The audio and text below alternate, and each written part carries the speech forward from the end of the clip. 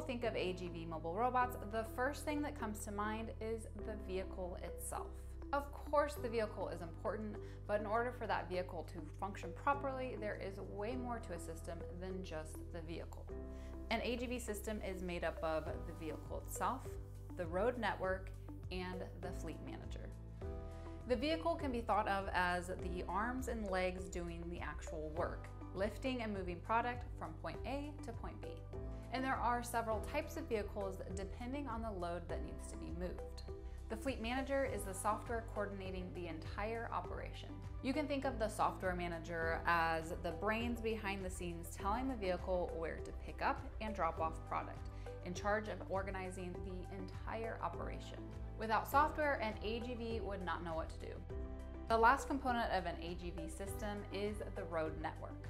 The road network is individual to each warehouse and is used as a guide for the software to tell the vehicles where to go.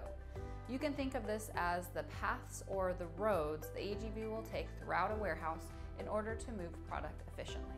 And together, all three of these components work alongside one another in order to create a fully functioning AGV system.